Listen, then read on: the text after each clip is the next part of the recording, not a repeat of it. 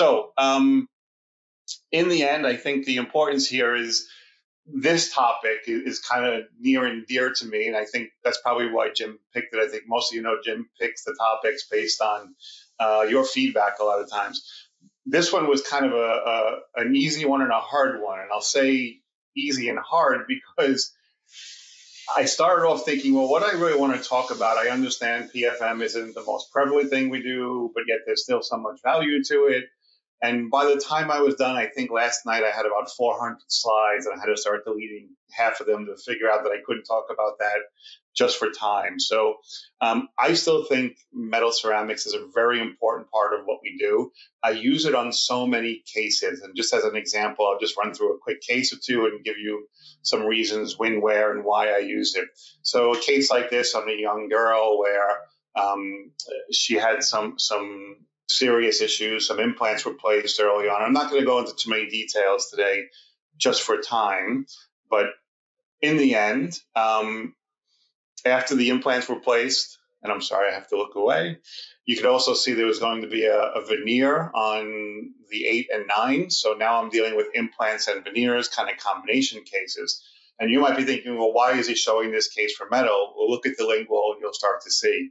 There was literally zero lingual space, and I would much rather have metal opposing the young dentition on the lower arch. Also, I planned on using some set screws for the implants, which I'm going to go into a little bit here as we go through the process today. So in the end, we're starting this arch with a combination of feldspathic veneers, metal ceramics, and all the little detail things that we kind of need that I'm kind of skipping through for the moment.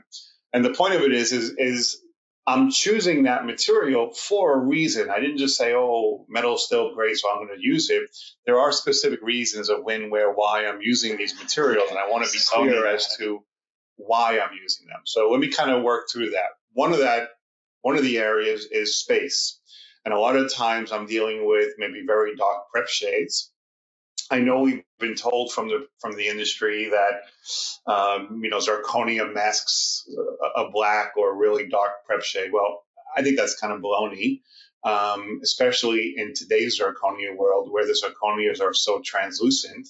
I'd have to use the old school 2006 white chalky zirconias to actually mask something. So that kind of throws that out the window. So in cases like this where I have really dark preps, very small preps, obviously this tooth's been over prepped too many times. There's a post in it, a million things going on. I go right to metal ceramics. This would be metal ceramics with ceramic margin for me. And that really allows me to control the space to the best of my ability, kind of in a more efficient version. Also for cases with longer spans, sometimes I have much longer spans. And yes, I can use zirconia for that, but I also feel like when I have smaller connectors, which I will work my way through that as we go through this hour together, I still feel like sometimes a metal gives me a better opportunity to control not only the space, but the embrasures and the connectors.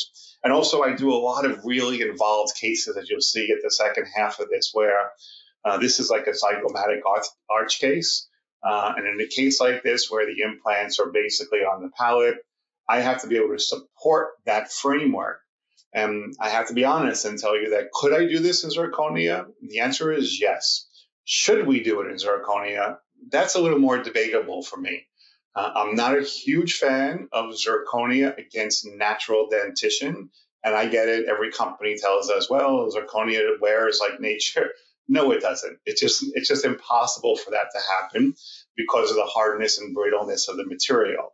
That doesn't mean it's a bad material. I use it across the board on many, many cases. I have several big zirconia cases on my desk right now.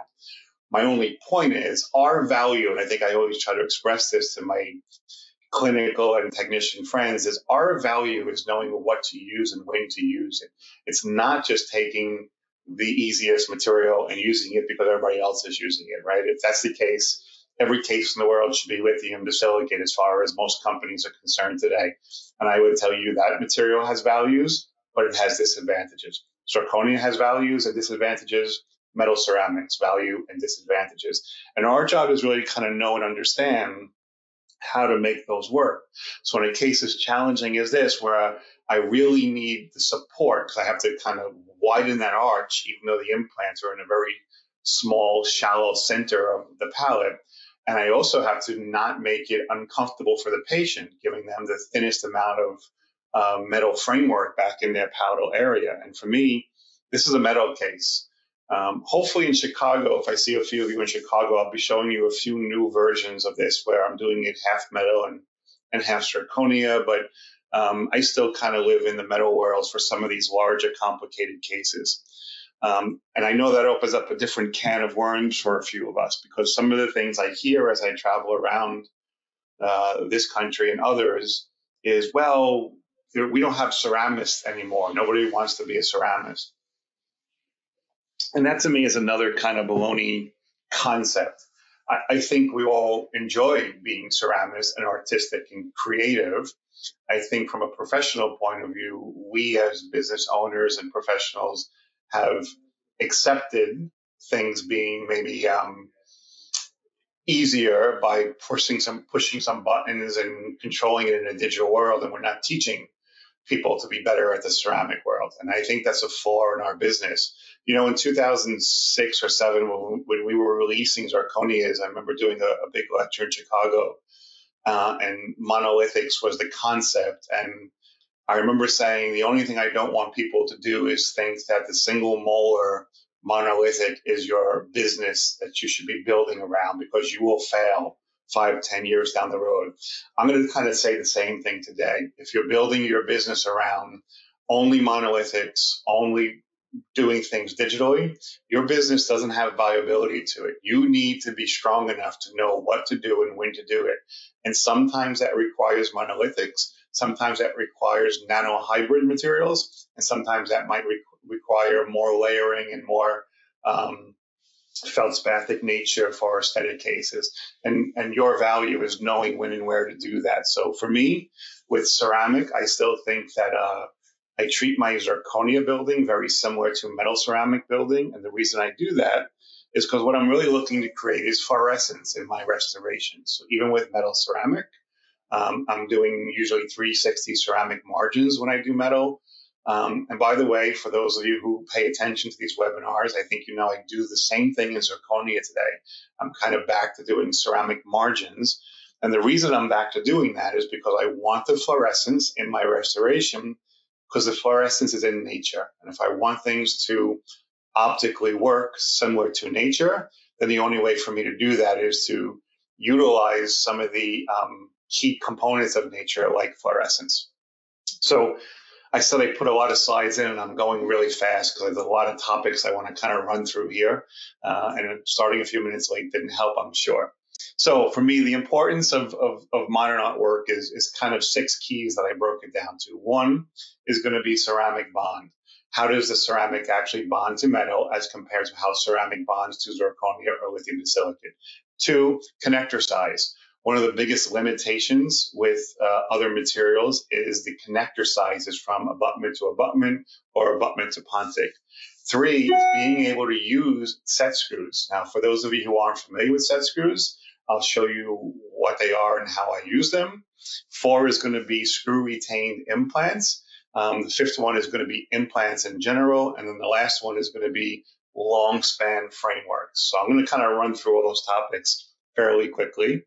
And hopefully if I confuse you too much, you know, just for Jim's knowledge, you don't have to jump in, but I'll tell you probably every one of these topics can kind of be its own entity, an own case that we can go through, but I kind of shove them all together for you guys. So first off, ceramic bond. So let me be clear in the sense of saying that over the years, we've really learned how to adapt ceramic or opaques really well to metals. And I would argue today that the bond strength between ceramic and metal as compared to ceramic and zirconia or lithium silicate is actually still better in the metal world. So we have better adhesion. And the reason we have that better adhesion is really because of the mechanical or dendrical processes.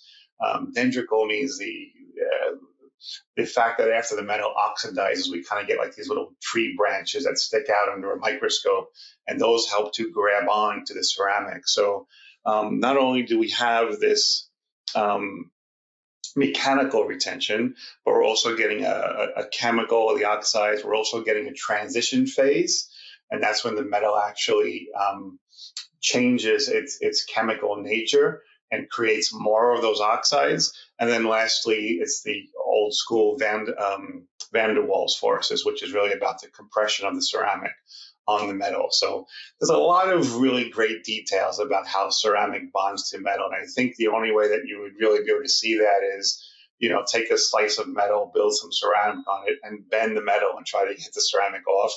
And you'll realize that it breaks off, but most of it sticks to the ceramic.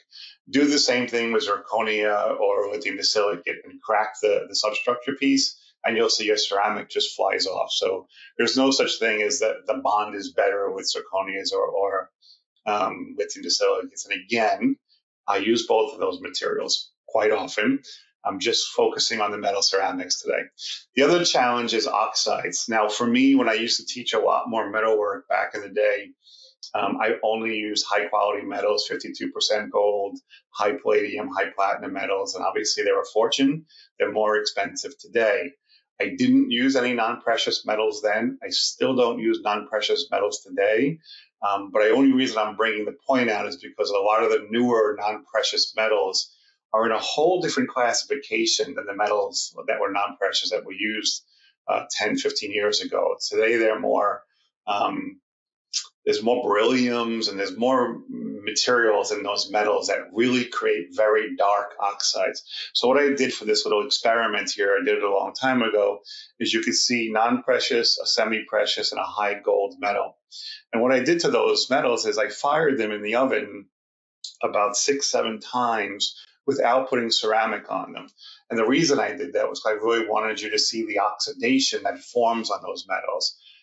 It helps you from a few points of view. One, you'll notice that even quality metals like the 60% palladium or platinum there actually turns very black.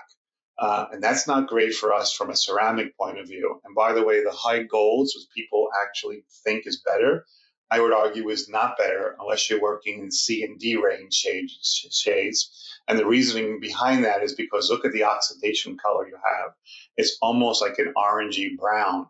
And that's not really very well, it's not really useful for us in higher value shades. The other challenge is as you get into worse metals or bad non-precious metals today, the oxidation is going to turn into a much more gray black color. And this is why people struggle, especially with these cheaper metals. So for me, I still do metal and I still use 52% or 39% gold in almost all the cases I do. And yes, there's an expense for that. I'm not going to lie. Second challenge is connector size. So let's kind of talk about the connector sizes. Again, when I'm working through zirconia cases or when I'm actually diagnosing my way through cases, my brain is kind of quickly going through processes of what I can and can't do by looking through the diagnostic information. So as an example, with a case like this, where we're going to restore an upper arch, I'm going to look through all the teeth. I'm going to look at the position of the teeth, the wear of the teeth, the strength of the teeth after they're prepped. Periodontally, is there movement? Do we want to connect teeth? Do we want to leave them individually? And my goal is always to try to keep teeth as individual as possible, but there are scenarios where some of the roots aren't as long as we'd like them to be, or they're a compromised bone, and sometimes connecting teeth becomes more important for us. So a case like this, as soon as I start to look at it, my brain is going right to the aesthetic nature of it. I don't mean all the normal that we go through when I'm looking through the face and the eyes and the position. Again, that's not really for today's lecture. For me, it's more really about the position of the substructure. And what I'm looking for is the length of the prep, the distance from the tissue to where the embrasure space will be. And as you really start to look to that, you should start noticing right away that if I was going to treat this as a connected zirconia case, I believe most of you are already under or aware, I should say, of a normal connector size for zirconia should be 4 square millimeters. Anytime you compromise that number, if you make it 3.4 or you try to get more length and less width, you're really making your material subject to failure and breakage. I think most of us would probably know that anytime we've had a connector that we've had to grind too much after we've sintered zirconia, most of the time your bridge is going to crack on you or your ceramic is going to crack later on. So you really want to control that size. So if you look at these connector sizes, and I am going to splint a few of these units based on the periodontal health of this patient, you should kind of notice that I don't have 4 square in most of these places. And if that's the case, I'm going to start to lose embrasure space because I'm going to have to make the connector bigger if I chose to go with a zirconia material. So in this particular case, I actually opted for metal ceramics. This case is probably about 5 or 6 years old. And you can see my connector between the essentials especially. No way I would have I would have been able to create that embrasure space and still had a strong connector in most other materials. So this was a metal ceramic case to me. And I think you can see why I chose metal ceramics here, because look at the little embrasure spaces and where the papillas were that I wanted to make sure that I could kind of give enough support to the papilla, but also enough aesthetically that the teeth look somewhat real and weren't straight across. Okay, set screws. Sorry, I'm running through this really quick. Set screws. I'm not sure how many people do those. I kind of live and die by them. We do so many set screws here, and I have Keon, who's been with me for 20-something years, and he's kind of mastered it better than anybody that I've ever really seen at this point. Realistically, when am I using set screws? Well, I think we know in implant world, I always want things to be retrievable, and with angles that are in the anterior normally where you're starting to get a little bit too much flare on your implant, and we can't go screw retain. Even sometimes the flare of the implant is too much to be angled screw channel, and even that's not enough. And by the way, angled screw channels present a whole other challenge when I'm using tied bases. So again, this kind of brings me back to the PFM family, which you'll see more in the next case after this.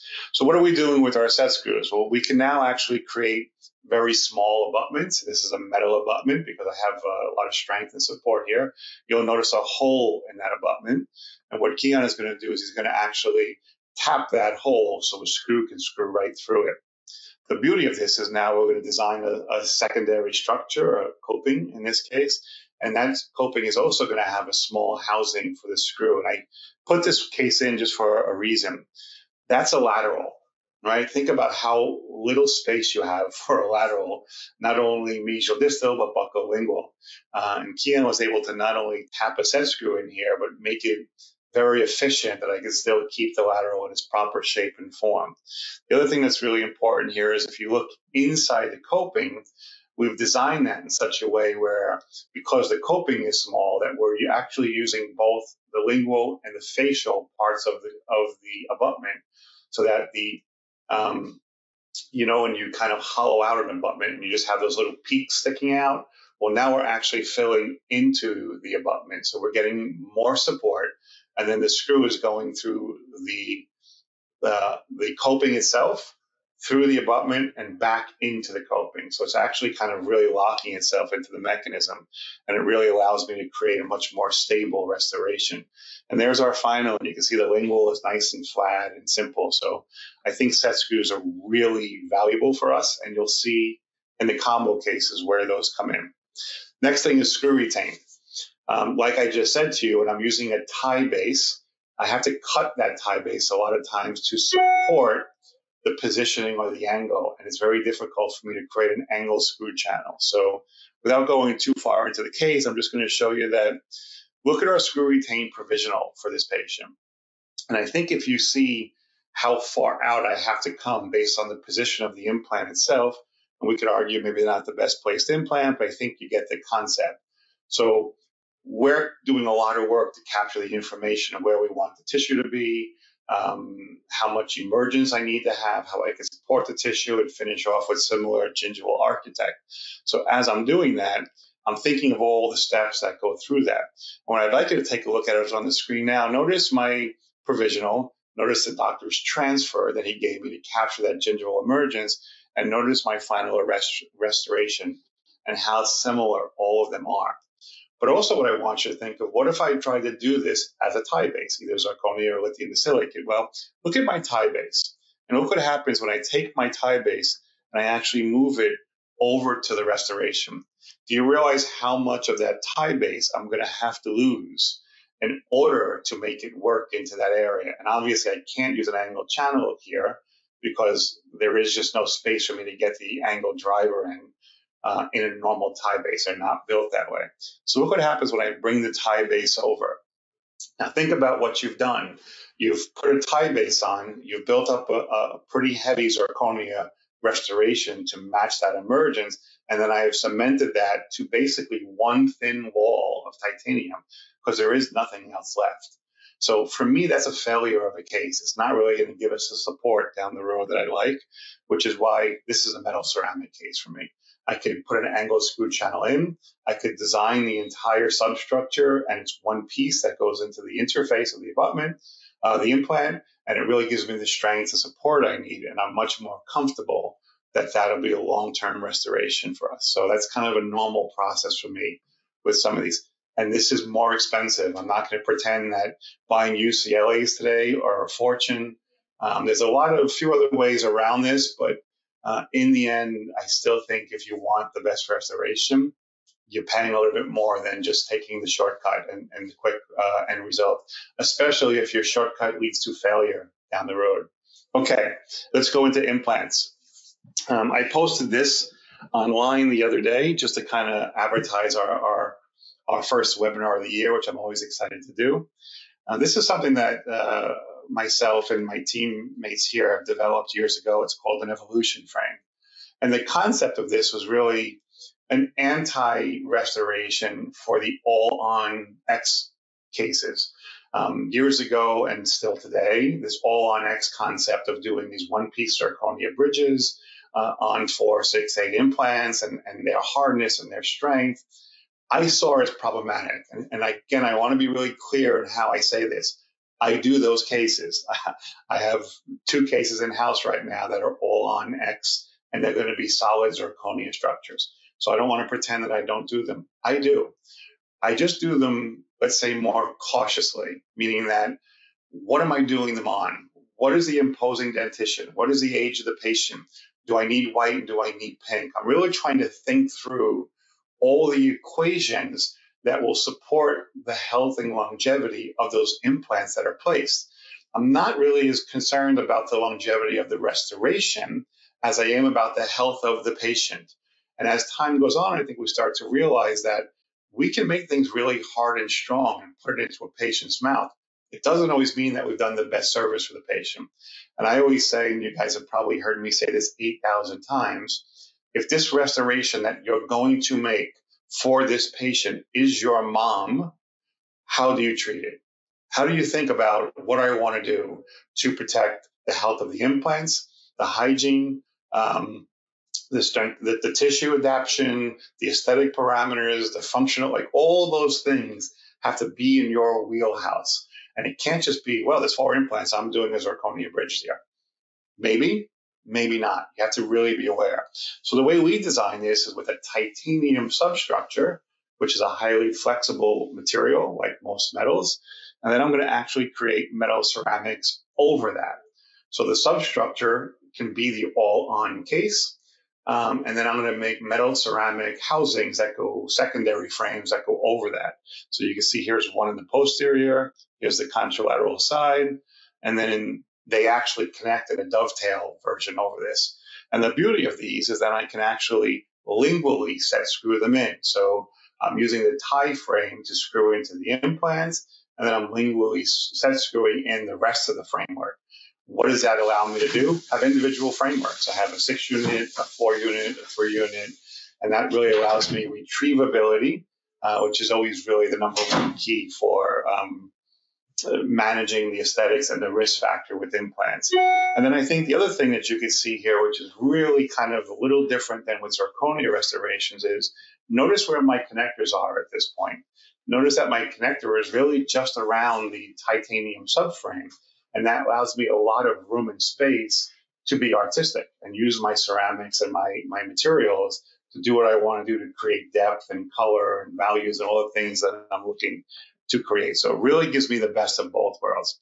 I won't bore you with build-up stuff for this one, just to show you more of a final product where I can actually build these, make them look fairly aesthetic, have them retrievable. And this might have been one of the first ones I did probably about 10 years ago. And in the end, I think you can see we can get something that looks fairly nice. We can keep it cleansable and it's retrievable. And if something goes wrong, you're fixing or repairing a 4-unit or 6-unit bridge rather than taking an entire case out. Because when a zirconia all on X breaks, what do? You have to make another one. There's not a repair factor for that. And I always say, who pays for that? Because, what happens here for my clinical friends that are watching is the doctor sells the patient the restoration thinking that the cost of the lab work is a little less because they're doing it all on X. And then when it fails, the doctor looks bad. And then they're looking at the lab to say, why did this break? And we have to make it again for free. And that's not really a really good business formula for any of us, right? I think we want to, I said to a doctor on the phone this morning, we want to under promise and over deliver, right? So we kind of want to make it clear that when we make restorations, I don't think we can guarantee anything for the rest of a patient's life, but we can utilize the best material and the best options to keep that patient as healthy as possible. And that's really what our job is at the end. So I like these kind of cases, and I do a lot of these. Let's talk about some combinations now, right? So I gave you set screws. I gave you some screw retain kind of implants. And I think now I want to show you how this kind of goes through in combination cases. I do a lot of these combination cases. So again, a really simple screw retained, non-screw retained implants. The implants are flared out. So we made soft abutments, as we call them. We make our secondary frame that screws into the abutments. And again, look at how much space I have for ceramics there. And for those of you who are still using a brush, I would say, I hope when you see cases like this, you think, man, I want to build that one. Because that's the way I always feel, even seeing my own framework. I'm thinking that's going to be a fun case to build because I have all the control and the space. So we can opaque that and we can build some ceramic on it. Very small amount of space for paint, but the patient didn't show it. So not the most aesthetic paint, but I think you get the idea. And I also do these as a lot of combination cases, right? So in this case, 6 implants on the upper arch. I think there were 4 implants on the lower. This is going to be a combination of crown and bridge on the upper and Toronto bridge with denture teeth on the lower. And I don't want zirconia opposing my denture teeth because that zirconia will eat through the denture teeth like nothing. Now I get it. The denture teeth themselves may only have 3, 5, 6 years to last anyway. But if I put zirconia against them, that time frame might go to 1 or 2 years. And I don't want that to be the case. So I want to have feldspathic ceramic against my denture teeth or denture tooth acrylic to acrylic in an ideal world. I'll just make this point quick. I like the same material opposing the same material. So I want feldspathic ceramic to feldspathic ceramic, feldspathic ceramic to natural dentition, or feldspathic ceramic to denture. Once I go into zirconia, I want zirconia against zirconia. I don't really want zirconia against acrylic teeth or natural teeth if I don't have to.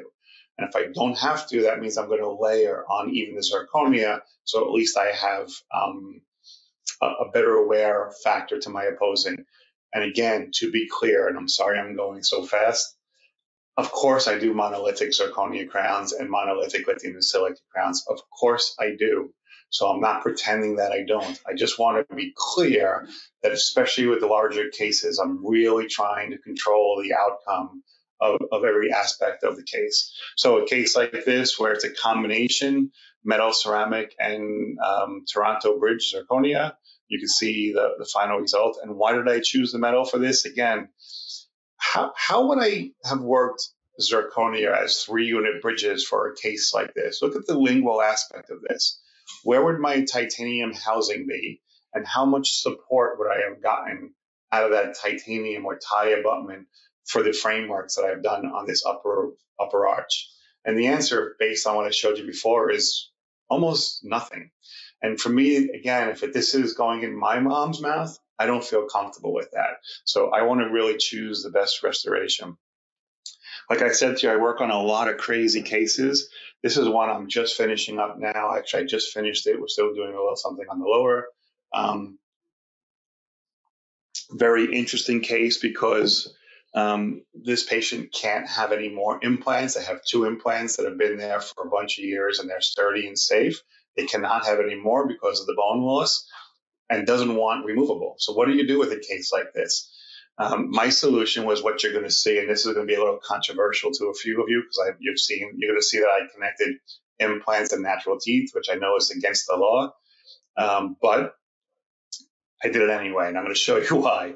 So you'll notice that the patient had 4 somewhat healthy teeth on the contralateral side. We made telescopic copings on that, and you'll also already notice my little holes in those telescopic copings, so you know where I'm going. These will be set screwed. I'm going to design a framework now that will go directly into the implants over the telescopic copings and set screw into those copings. So I'm kind of bypassing the rule of connecting implants to natural teeth because I'm now connecting them to telescopic copings. So you can see the set screws and how those work. And for those of you who are wondering the bar that's running across the lingual of that, I still do that on all my very large implant or large metal framework cases. And the reasoning behind that, one of the disadvantages of metal that zirconia doesn't have is I could have a huge zirconia frame and fire it pretty much 9,000 times, and I'm not going to get much change in the material. Whereas metal has a flexural rate to it. So if I'm firing these large span bridges over and over and over again, I'm going to start getting some pulling or tightening at some point. So to counter that, we do this bar going across the lingual of it. And obviously that comes out at the very end of the case after it's glazed and finalized. But for me, I keep that bar on for the entire time that I'm working through the case. Quite annoying for some patients when they have to try that in. And they're like, what's this bar in my mouth? But it's necessary for us to manage the implants. So again, buildups, pink and white, and the usual stuff. And this is where we kind of finalize that case. And then the last case that I'm going to kind of work through, I think I'm going to make this on time, so I'll leave a lot of time for questions, is about span. Again, do I use zirconia for bridges? Of course I do. I've done full arch bridges. I've done 6-unit bridges, 4-unit bridges. But when I take everything into account, connector size, opposing arches, what's on the opposing dentition that I'm working on, span that I'm going across, how many pontics do I have? I'm always kind of starting to worry that maybe this one should just go old school and stay in the metal world. And sometimes I do. So I'm going to walk you through one more case. And this is kind of an interesting case. And by the way, I could spend 3 hours on this case alone. So Jim, if you're interested, tell me, do a webinar on SD, because this case is a wild case that I did a bunch of years ago.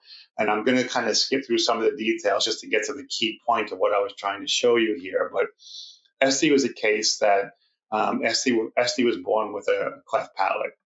And over a period of time, she obviously wanted to fix her dentition, the 2 front teeth after the palate joined. Everything was kind of a V-shaped arch. And like I said, I don't want to go too far into detail because I can start really getting lost in this case, because I think I worked on this case for probably about 6 years, believe it or not. I think I met a doctor who was first working on this case and reached out to me somewhere around 2014 or maybe even 13. I remember going out to dinner with him and the surgeon, and we were talking through all the options. And not to sound cocky, but I will, because I remember looking at the case back in 2013, and I'll just tell you that SD had 2 implants placed in the 8 and 9 position. The arch was very narrow. You'll see where the teeth are. And I remember looking at the surgeon and the doctor saying, you need to put the implants to sleep, and we need to do a 1-piece frame on whatever teeth she has left. That's going to be the best scenario for her over the next few years. Well, the doctor and the surgeon spent about 5 years disagreeing with me and trying to utilize the implants. And I'll give you a quick walkthrough of what happened. So she had her first orthodontic surgery, I think around 15 years old. Within 5-6 years, she had several more surgeries for implant placements, tissue management, bone augmentations. And when I met her in 2014, Esty was kind of maybe not in the best place of her life after going through all the surgical procedures that she went through and still having a very similar smile to what she had previous to all this. So again, without getting too far into the case, my goal of this was really to show you why I chose to go with the metal restoration sphere. So I'm giving away the secret, I guess. But the secret is this to me is going to be a metal case. So we started talking about making some new temporaries for Esty. And I remember when we discussed it, the minute that the old crowns were removed, she started losing more tissue. And I'm like, okay, whatever can go wrong usually goes wrong with these cases, and it just gets worse and worse and worse. So back to the surgical drawing board, we're going to have some more grafting and tissue grafts going on. And in the end, we're going to have to figure out how to restore this. So I think we're up to surgery number 8 at this point, if I'm not mistaken. And it's going to come back around full circle, where I'm going to set all the teeth up and start getting this organized. And what do you think we're going to do in the end? Well, we're going to put the 2 implants to sleep. We're going to utilize her 4 remaining healthy teeth that are braced in strong bone. I think it was 4 or 5. And again, I know that sounds controversial to say. I'm going to make a huge bridge on 4 teeth. Well, why is that controversial, but all on X isn't? Why is it okay to put 4 implants in the patient's mouth and do an entire framework from it, but we can't do that on 4 abutments or 5 teeth, natural teeth? And the answer is, of course we can. It's about managing the occlusion and managing the space. So I made Esty a provisional, a 1-piece provisional. That'll go in Esty's mouth with the teeth in a much better position. You can see Esty's feeling much better. And notice what's happening here as I'm kind of working through the case. I've now designed my framework. Notice my connector sizes. I have some areas where I have some good amount of thickness. So would that have worked in zirconia? For sure. But I have other areas that I don't. I have areas where I have 2 by 2, 1.5 by 2, very small areas. And for that long span, I would have not felt comfortable going with zirconia there. So I went old school. I think she had 5 abutments. I think I said 4, but I think she actually had 5 natural teeth. We utilized all 5. Again, I won't work it through all the build-up processes. I think you've watched probably a bunch of my webinars, most of you, who I've gone through this before, but basic opacious dentin build-ups and my dentin build-ups. I'm starting to work my way through form and contour, framing everything out and finalizing the case with my enamels. So here's our final case for SD. This was a little complicated one because I said to you before, I do 360 ceramic margins on almost all my metal ceramic cases and my zirconia cases. This one was a little more challenging because it was a pretty large span bridge. Although I don't have an issue doing the margins on long span bridges, I did have an issue because one of the margins I needed to do in pink to support the rest of the pink restoration. And that was challenging because VM13 or any of the ceramics, I use VM13 for this case, any of the ceramics that I do not make pink ceramic margin material. So that was kind of challenging to come up with a way to manage this at the end. But here's our final restoration. And you see that we'll place this in Esty's mouth. And here's Esty smiling and talking and kind of being normal, which is really what we want out of these kind of cases. And I told Esty to pretend she was really angry. So that was the meanest face she can give me, which doesn't look that mean because she's still a sweetheart. And this is Esty's final restoration. And I want to be clear that I think I told Esty from day one that this restoration might not be her final restoration. It's funny because she went through 6, 7, 8, or 9 surgeries. And I don't know if the surgeons ever told her they might have to come back and do the 4th or the 3rd or the 5th or the 7th. They just do it, right? Yet for some reason, we as clinicians and technicians are expected that we do it once and it's perfect forever. Well, a denture isn't a final restoration. Let's stop thinking it is. It's a long-term provisional. Acrylic wears, teeth move or migrate if they're being supported, if they're supporting the denture, tissue changes, bone changes, and of course the acrylic wears in a pretty quick period of time. So I'm not sure why we sell them as final restorations. And for Esty, even though this is metal ceramic, I was under the belief that I will see her again 5, 10, 15, 20 years when things change. And the advantage of that is I might have better materials to work through. when I see her again. Now, I can tell you, and I'll knock on wood, that I finished SD sometime, I think around 2018, if I'm not mistaken, or maybe even 19. Um, so it's been 4 or 5 years, and she's still great, and I'm knocking on wood to hope she stays that way. And I hope she's fine for another 10, 15 years. But if she's not, I'm okay with that. Because what does it mean that we're going to do? Well, she still has her teeth, hopefully. We didn't cause any extra forces, or we didn't over prep her teeth. And we could basically redo what we've done, or maybe even improve on it today with some of the newer technologies and the new materials coming down the pike. So I really flew through that one. I'm sorry. For those of you who know lecturing, you get better and better as you go through your lectures. This is all brand new. I kind of threw this one together last night, so I really flew through it. Maybe didn't manage my time as well as I should, but I had a lot to squeeze in. I try to keep these to about 100 slides, and I think I was 140 here. So I was 2 cups of coffee and flying through. But I think in the end result, I hope I've kind of proven my point that metal ceramics is still a really viable material for us. We still have to be good enough to use it with layering and understanding and when and where to use it. And of course, I use zirconia and I use lithium disilicates and nanohybrids. And I use all the materials. Again, the goal for us clinically in laboratory is to know what to use and when to use it. That will best support the health and viability of our patient functionally, aesthetically, and hygienically. Okay, so with that said, I'll say thank you to guys. It leaves us, I think, about 10 minutes for questions. I'm sorry I keep looking over here because I'm manually running my computer. But I'll say thank you for everybody joining in for first webinar of 2024, and I hope to see a lot of you in Chicago. Thank you, Jim, and if they have any questions that I can answer, please feel free. Yeah, you got it. Thank you very much, Peter. It was very thorough, and I put a note about Essie. I've got some ideas on maybe do something there if you're willing to. Sure. One of the first questions is on the abutment height. Is there a minimum abutment height you'd like to maintain so that you have enough retention for your superstructure? Say that again. I don't see myself. Oh, there I am. I'm sorry. Say that one again. I missed you for a second. The abutment height, when you customize or grind down the abutment, is there a height you'd like to maintain to make sure there's enough retention when they glue the crown onto it over the abutment?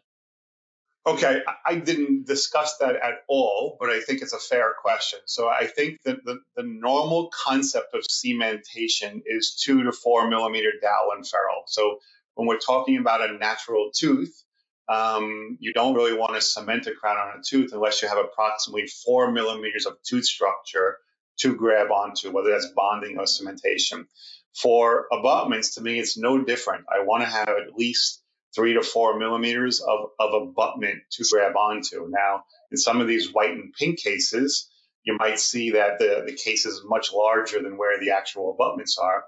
But I think also you should have noticed that if they weren't direct screw retained, then they were set screw retained. So my abutment can be any height I want it to be, and then I'm coming over it with a secondary frame and set screwing in. But a simple answer to your question, just like cementing to a natural tooth, you should always be over the 2 millimeter number, and I would argue that 2 to 4 millimeters is the ultimate height for bonding or cementing.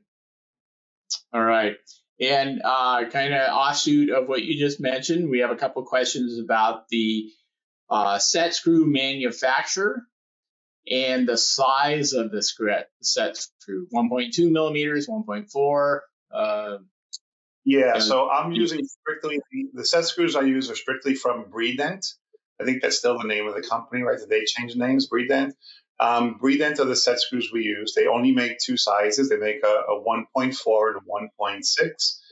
Personally, we used the 1.4s years ago. We found that they don't hold as well, and they tend to strip out a little easier. The 1.6s have been our standard for years now, and we predominantly use the 1.6 for almost every case we do. All right. And then I know you mentioned it, but still have questions. The type of alloy you use for the framework? Yeah, so I'm using predominantly 52% gold. It's high in palladium and platinum. I think we buy that from Argent now. I think they're the only ones who still sell metal, right? Um, it's got some indium and some other materials, and it's got a good strength to it, but it also has a flexibility. So I have the ability to keep my connectors fairly small. I won't get bending or actually metal splitting ever at any point, but it is expensive. It's an expensive metal. You can go down to lesser grades of metal, meaning that maybe only 29% or 30% gold and then higher platinum and palladiums.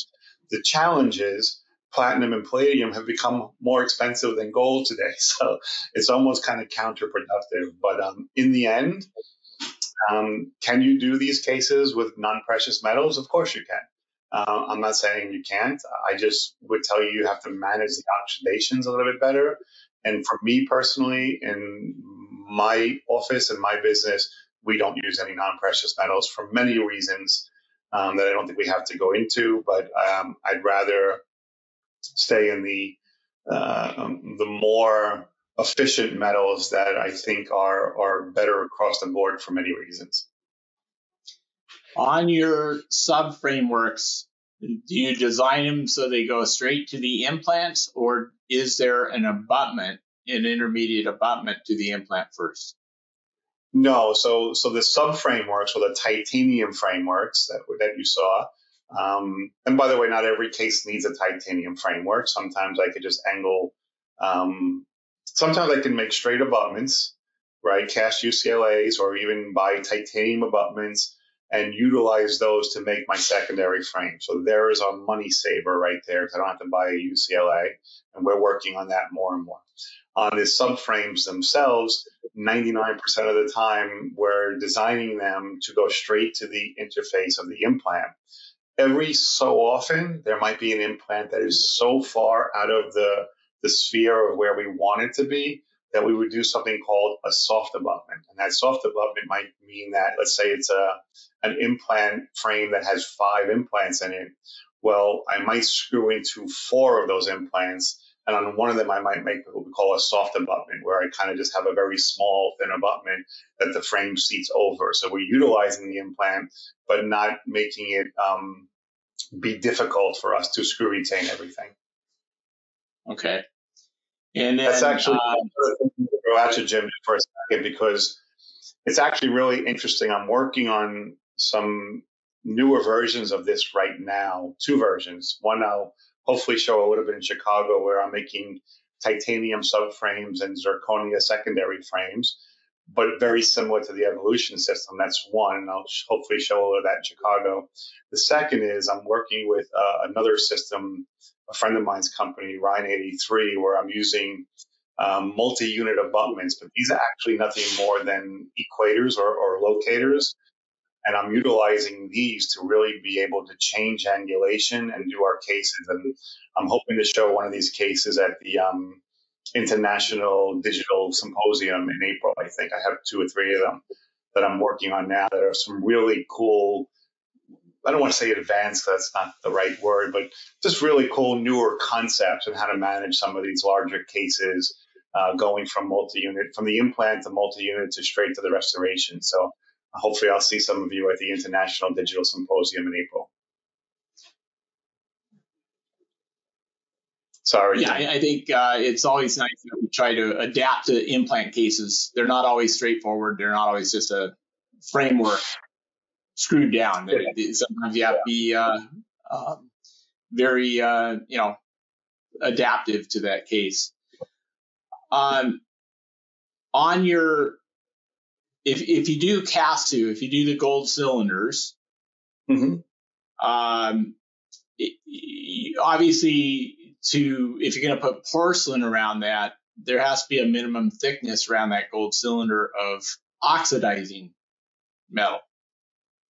If not, your gold cylinders are non-oxidizing, and you'll have porcelain flake off or break off. Is there a thickness you try to maintain that you cast to around? Yeah, I think there's from understanding correctly what the question is let me kind of address it 2 ways. First off, if you're if I'm casting a UCLA is a 52% ceramic metal. So I can pretty much cast to that metal. Obviously, I do want a certain thickness on it, but that metal will oxidize similar to the metal I'm using. Also, if I'm concerned about it, because let's say you're not using a metal to plastic UCLA, using an all plastic. Well, all I'm going to do is cut away as much as I can and recast my metal to whatever is left. And by the way, I've even done this on titanium, right? Where we've taken titanium cylinders, cut away some of the interface, not the actual true interface, but the component above it, and then cast our metal over that. Does it cast well to titanium? No, it doesn't, but you make mechanical retention. So I think the simple answer to your question is true UCLAs are meant to be able to cast to. But yes, of course, you need some certain thickness in the metal areas, and where it gets too thin is usually around the lingual areas. Those areas I'm leaving exposed metal, as I showed you in a few of the cases before. All right, and then we have a question about it has the hesitancy to connect a canine to a posterior tooth, especially in the lower arch, and just your thoughts on that.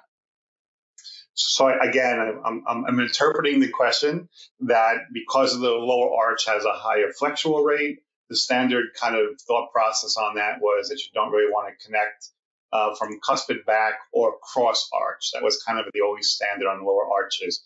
That's true, but is it different for a 75-year-old patient as compared to a 30-year-old patient? Yes. And then what is the material that you're doing that with? If you're doing a full lower arch with 4 preparations and you're using a very rigid zirconia material, I would argue it's a mistake. You're probably causing failure to the implant sites at some point down the road because of the flexural rate. If you're doing it with a metal ceramic, which is kind of one of the points here, I think you have a better long-term sustainability because the metal has a slight flexural rate to it, and the porcelain that you're putting on it has a slight flexural rate to it. So can I cross over? Yes, but I am cautious about it. And by the way, anytime that I don't have to connect units or keep more individuality, of course, that's always the plan. Splinting is very old school process, but I think today that's kind of changed in the sense that we're only splinting when we have no choice, and there are pontics and larger spans that we have to work through. All right, just a couple more questions. One is on the titanium substructure. Are you milling it or are you casting it? No, I'm milling them. Oh, please don't. Who's casting titanium out there?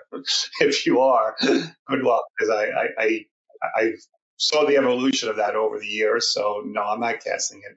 I'm milling them all, and I'm currently working with Panthera now to redesign the concept of titanium with zirconia over it a little bit better than the way they're kind of doing it now. So hopefully I'll have a little of that in Chicago too.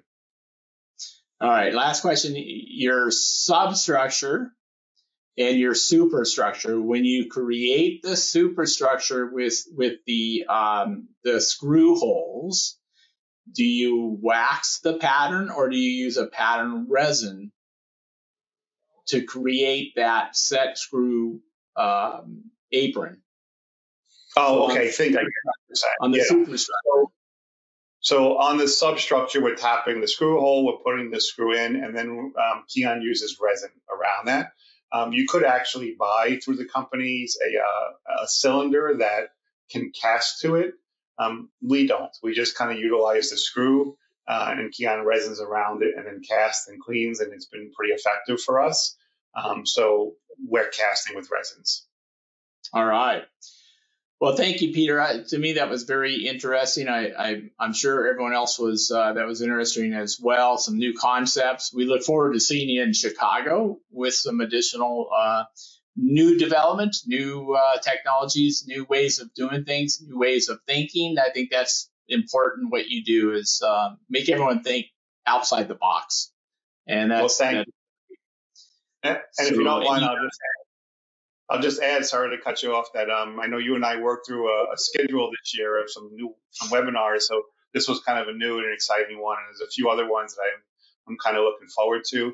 And also for the people that are with us today, I'm going to be having a clinical partner join me on 2 or 3 of the webinars this year that we're going to do, where we take one case and kind of work through the whole case from the clinical and laboratory side. I wanted to kind of change the format because I felt like I did so many webinars last year that maybe we should do something a little different, but I'm kind of really looking forward to that. So we have 2 or 3 of them scheduled this year with clinical partners that I work with that I'm going to bring in as guests to go through the webinars with me. Yeah, that'll be fantastic. And the next one, I believe, is March 7th, if I'm not mistaken. But we'll talk about that another time. I want to thank everybody for joining us. We look forward to seeing you out in Chicago, LMT Chicago, next week, if possible. Peter will be there, so if you'd like to stop by and say hi and ask him any follow-up questions, fantastic. So, Peter, again, thank you very much for joining us and going over this topic, which is an important topic. Thanks for picking a great topic, Jim. I appreciate it, and I look forward to seeing you next week. And thank you, everybody, for tuning in to the first webinar of 2024. See you in Chicago, I hope. All right. Well, this will conclude today's webinar. Thank you very much for joining us, everyone.